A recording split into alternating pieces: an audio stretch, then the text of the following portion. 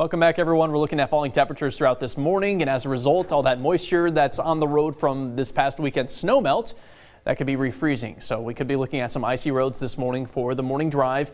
As we head to the afternoon, things should improve, but as we get into the midweek, we may have more issues with the wintry mix possible across Iowa Tuesday, again Wednesday, and then maybe lingering into Thursday morning as well. Situation right now is a cold front has raced across most of Iowa, so temperatures have fallen or are just starting to fall across most of the state of Iowa.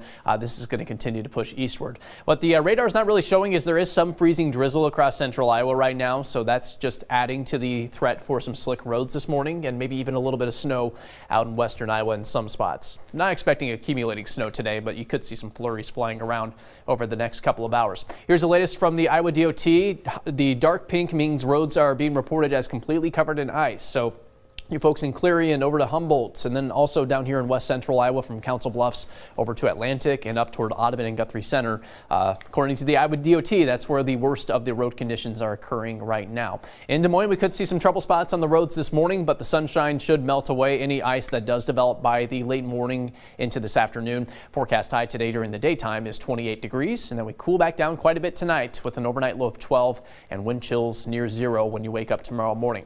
Things get active during the middle of this week. Nothing terribly substantial with any of these chances for snow, ice, or a mix of both, but we will have some problems each individual day. So starting with today, the latest storm clears on out. We get sunshine, dry conditions for the rest of your Monday. Monday night looks dry as well, but as we head to late Tuesday morning into Tuesday afternoon, we're expecting snow to develop, especially in the northern half of the state. For central and southern Iowa, we could be looking at some ice. Could be some pretty decent ice totals, especially for southeast Iowa from Tuesday afternoon through Tuesday night. That clears out Tuesday night into Wednesday morning.